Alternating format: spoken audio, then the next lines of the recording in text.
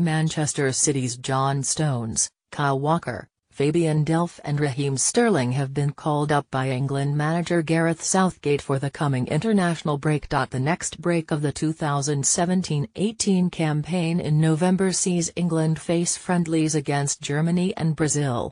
The game against Germany takes place on November 10, with Brazil on November 14. Both matches are at Wembley. With 3 uncapped players in the squad, Tammy Abraham, Joe Gomez and Ruben Loftus-Cheek, Southgate told the BBC.